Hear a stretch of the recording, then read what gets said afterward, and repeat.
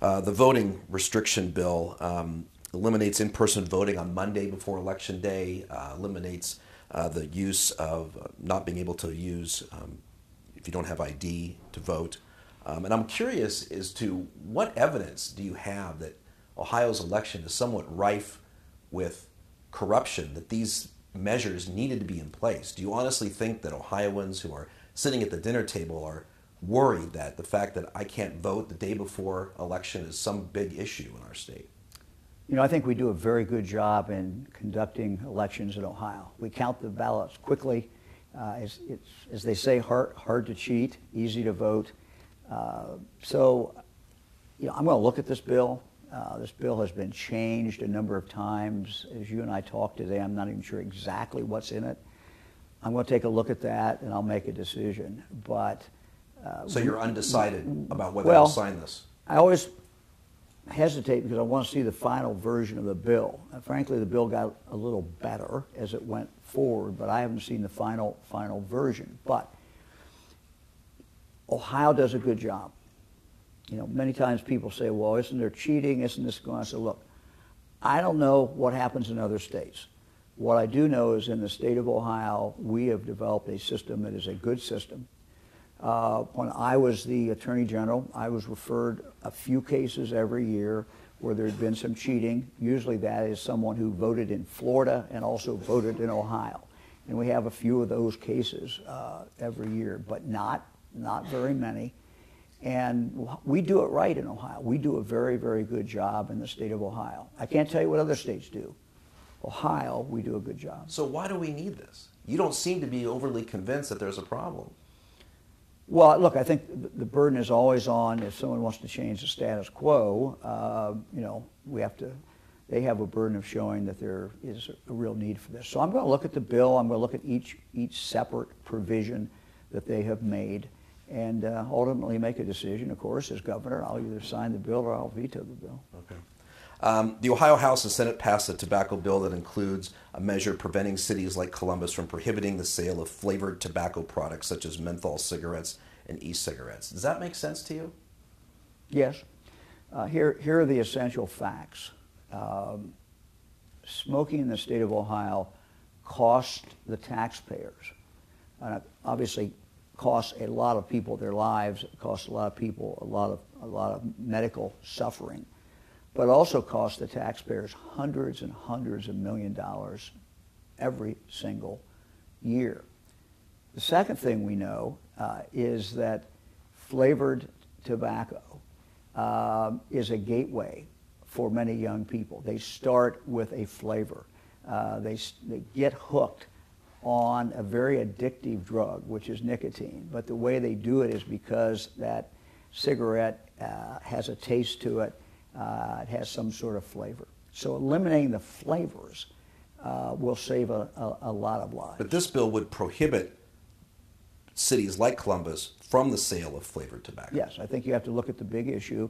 The big issue, again, is, you know, how do you save taxpayers' money? How do you save lives? And what Columbus did certainly is consistent with saving lives and saving taxpayers a lot of money.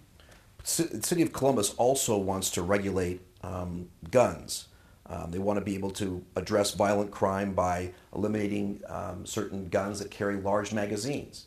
The state is saying you can't do that. Why should you be stopping cities like Columbus from addressing violent crime, something that you yourself has said is a problem? Well, that case is in court. The courts will ultimately decide that. That is different from the whole issue of flavored cigarettes. And so now, for the first time, you know, Columbus has just passed an ordinance, and what the legislature did in the bill that they passed last night was say, no, Columbus, you cannot do that.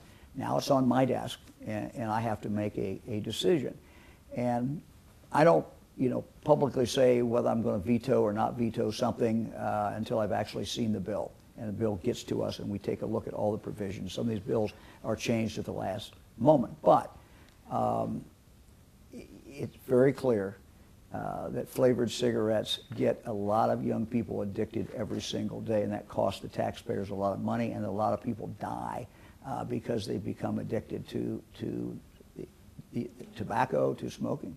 But in terms of cities wanting to address violent crime by regulating guns, and specifically the number of magazines a certain gun could have, what the city of Columbus is trying to do, the state is fighting the city of Columbus on this. Why shouldn't cities be allowed to do this? You have a serious constitutional questions in regard to the Second Amendment. And the argument saying that the city should not be able to do this has to do with the Second Amendment. So that is what is different than the whole issue of cigarettes. You don't believe home rule plays a role in that? Home rule is important. And what I have said in the past, and what I'll say again today, is that when the state wants to override home rule, the burden is upon those who want to override home rule to show why that is important. And I mean, this violent crime is something you brought up, that we need to do more to do this. This is a city saying, here's a solution. And the state's saying, no, you can't do that. People are wondering. Look, courts are going to decide that. And again, what is different about that is that we have a Second Amendment. And the Second Amendment is interpreted by the courts every day. And so this matter is now in the court. The court will tell us, the courts will tell us ultimately whether or not Columbus is right or whether the state of Ohio is right. We move on. You mentioned the courts, the abortion issue in Ohio. Do you envision supporting exceptions to the abortion law in Ohio? Majority of Ohioans believe that abortion should be legal. The way Ohio's law is right now, it's very restrictive. Do you see yourself supporting any exceptions to the abortion law? Here's what I've said. This matter we thought was going to be taken up by the General Assembly, by the legislature in the lame duck session. Obviously it was not. We would expect the legislature, the new legislature, to take this issue up in January. A couple things, and I say this as governor of all the people of the state of Ohio. As we go through this debate, it's important for us to remember that whatever side we are on, there are people on the other side of good faith, good people, and this is an issue that people feel very, very strongly about, and it's important for us to try to conduct this debate in a civil way where we show respect for our fellow Ohioans. Number two, I'm pro-life. I believe that it's important that we save as many lives as we can. What I've said to the General Assembly, again, I will say it again, is as we go about this, as they go about the job of writing a new law in regard to abortion, they need to keep in mind that it needs to be a law that will stay on the books. It needs to be a law that is sustainable. And by that I mean we are a state that allows people, the people of the state, to go to the ballot box and override what the legislature has done. And so as the legislature considers what to put in this abortion bill, it's very important. We try to save as many lives as we can, but at the same time, we have something that's sustainable and that does not get overridden when it goes on the ballot. So again, that balance has to be achieved, and I hope it can be achieved in a civil way where we don't tear the state apart debating this issue. We have other things that we need to focus on as well. This is very important. And again, we need to save as many lives as we can, but we also need to have something that's sustainable that will continue on. Redistricting was a huge issue this year. I think you would admit that the system is somewhat broke. In your next 4 years, what will you do to fix it? The system did not work. This was a new, relatively new, 2 constitutional amendments. Democrats, Republicans came together to try to come up with a system that would make redistricting, reapportionment work better. It didn't. It just did not work. We ended up in court. Unfortunately, we ended up with a Supreme Court series of decisions that to some extent flew in the face of what the objective was. The objective, one of the main objectives, was to have more compact districts and at the same time have more competitive districts. Everyone, I think, believes that we should have more competitive districts rather than fewer competitive districts. Yet if you look at the Supreme Court decision, it compelled us in some cases to have fewer, not more, competitive districts.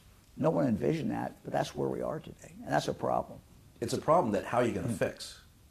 Look, I think the only way we're really going to be able to permanently fix this is to go back, try to put a coalition of Democrats and Republicans together and come up with a new constitutional amendment. I don't know any other way of doing it. The distracted driving bill passed, which would make it a primary offense. Do you think that bill went far enough to deter people from driving while distracted? I'm very, very happy that finally, we have a distracted driving law that after I sign it, in 90 days it will go into effect. It will save lives. I've told our members of the General Assembly, very few times are you going to be able to vote on something where a yes vote is clearly going to save lives in the future. We lose a lot of Ohioans, tragically, every single year who die because of distracted driving. It gets it on the books. It moves the ball forward. We will save lives. We may want to look at this in a year or two. There may be some changes that we want to make in that law, but it's a strong signal to people in the state of Ohio we're taking distracted driving seriously. Alaska, Florida, Nevada, South Dakota, Tennessee, Texas, Washington, and Wyoming all have no income tax. Is it time Ohio moves towards no income tax? I would love to have no income tax. I'd love to have no real estate tax. And look, I don't see how you move to no income tax at this point. The numbers don't work. If we're talking about, funding our schools, giving parents more choice in regard to our schools, keeping up our state parks, focusing on mental health, there's no way you could do that by totally eliminating the income tax. And the other thing that would happen is all other taxes would go up dramatically. It's easy to say let's do away with the income tax, but you're going to see sales tax would have to go up dramatically, would impact the poorest of our citizens who need help the most. You would see real estate taxes go up. Again, they're high enough as it is. I talk to senior citizens a lot who tell me they don't want to see their real estate taxes go up. So it's nice to say we're going to do away with income tax until you look at what happens when you do it. And I don't think people want those consequences. Look, can we reduce taxes? Yes, we've reduced taxes under my watch, and the legislature's passed reductions. We can pass future reductions in income tax and other taxes, but to say we're going to totally do away with it is just, I don't see how that happens. You've halted all executions in the state until the Department of Corrections develops a new court-approved execution protocol. Does the death penalty have a future in Ohio? I don't think there's been no executions since I became governor. I don't anticipate we will see any executions as long as I'm governor of the state. Look, we are in a situation where the only way executions can legally take place is through lethal injection. And yet, we have drug companies where we would get these drugs, or we would get their drugs somewhere, who have threatened the state, threatened the people of Ohio, and said, if you use our drug in execution, you're not going to be able to buy our drugs that save lives. The state hospitals are not going to be able to get these drugs that we essentially need. So we're in a situation, unless the law has changed, where we're not going to see executions going forward. Last time we spoke, we were talking about the encouragement of people to get their booster shots. We're now a year into it. Oh, you can get some of the water? That's sorry. Okay. So we've got COVID, we've got measles, we've got flu. What are you hearing from the Ohio Department of Health? How concerned are you about the colliding of all of these together and the fact that we've got unvaccinated children spreading measles in our state, and we are at the epicenter of the measles epidemic? We do have measles outbreaks. Measles can be very, very dangerous, and so that certainly does concern me. Dr. Vanderhoff, who's our director of health, tells me, and other doctors tell me, that we're seeing the flu season about 2 months earlier than we normally see it. So you've got a lot of things. You've got the COVID still out there. You've got measles. You've got young children with other respiratory problems. So it's something that parents need to be very, very much aware of. And any adult who has not been vaccinated, for example, and needs to be concerned about it as well. So, you know, we are concerned about this, and I think what the state has to continue to do, the health department has to continue to do, and local doctors do, is to let people know the facts. Continue to advise people, here's what's going on, here where the dangers are. Now, the good news is that with immunization for children, we are not seeing really a downtick in that. We're seeing immunization about where it's been. We've been able to maintain that, and that certainly is a good thing.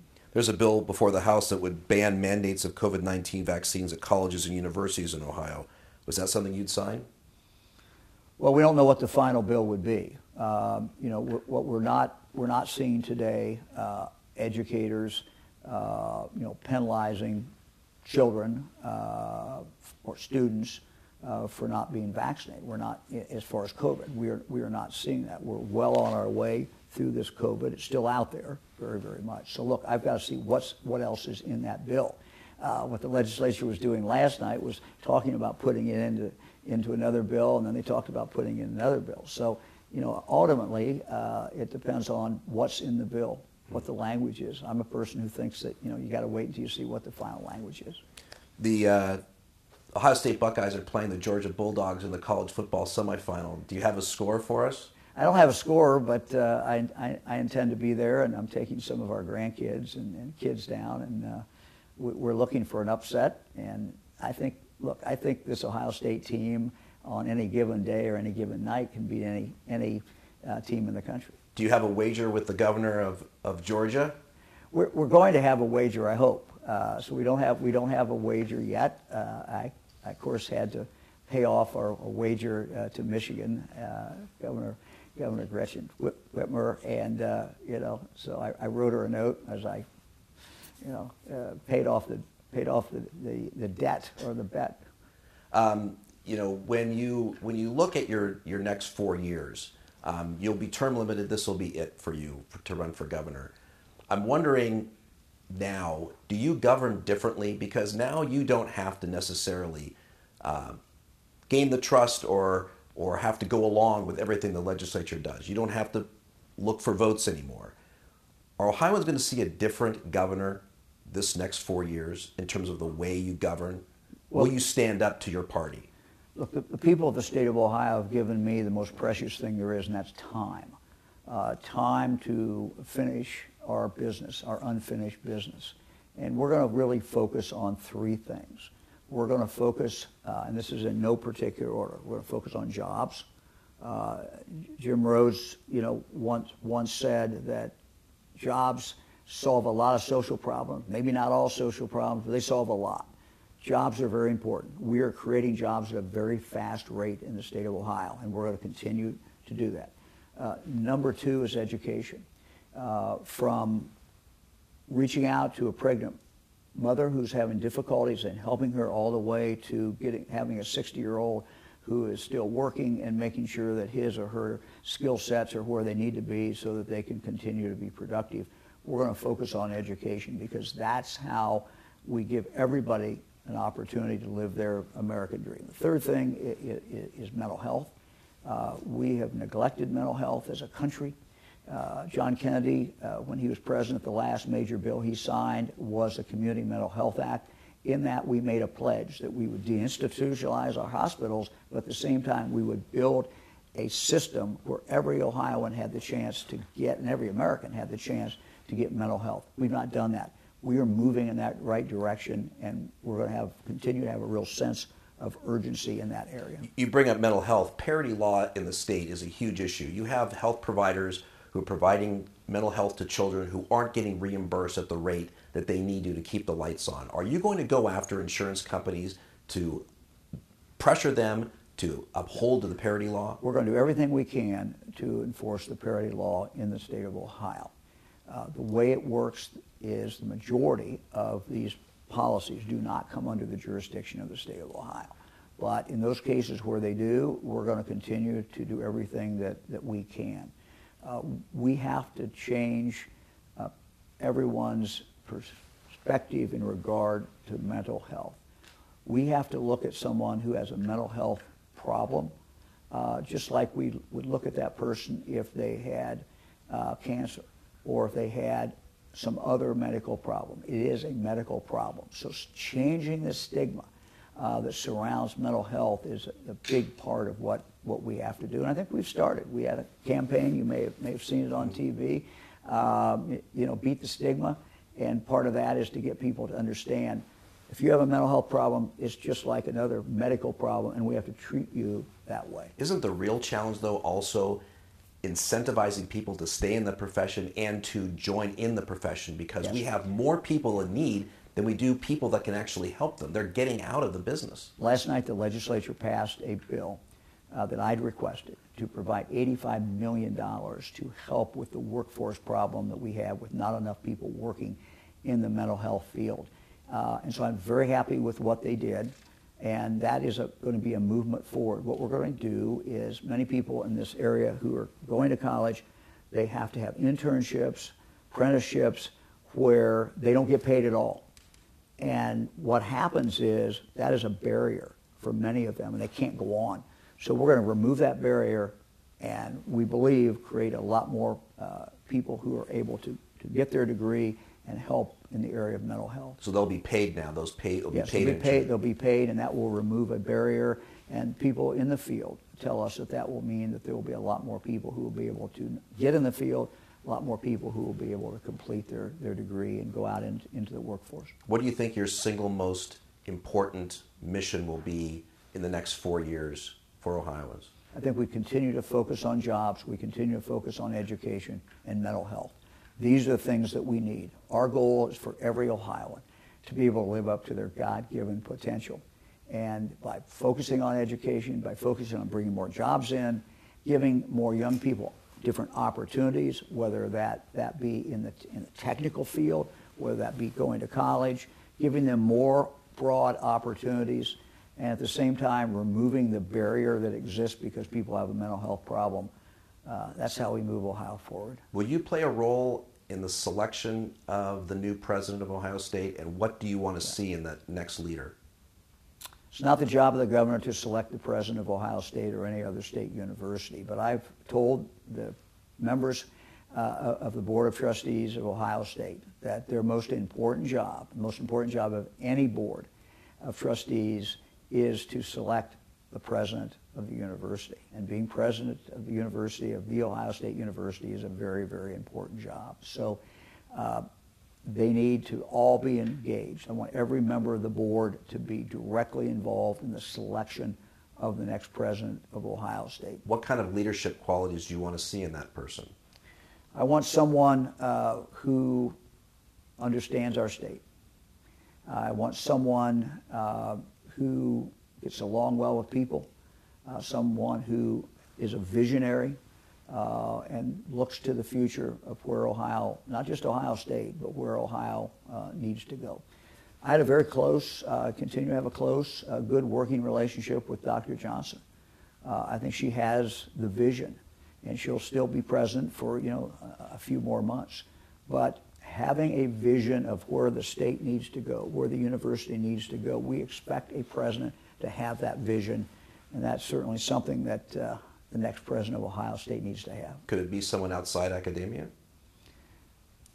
Look, it absolutely could be someone outside that. We're just seeing now, for example, Jim Tressel, who just indicated he's going to leave his job after a decade at Youngstown State University. There were people, I'm sure, who said, "Oh no, he doesn't have a PhD or he doesn't have the background." But you talk to the people in Youngstown, the Mahoning Valley, and almost to a person, they're going to tell you that the best thing that's ever happened to Youngstown State University is to have Jim Tressel at the helm. Okay. Anything else you'd like to add, Governor? Any New Year's resolutions for the state of Ohio? No. Happy New Year to everyone. All right.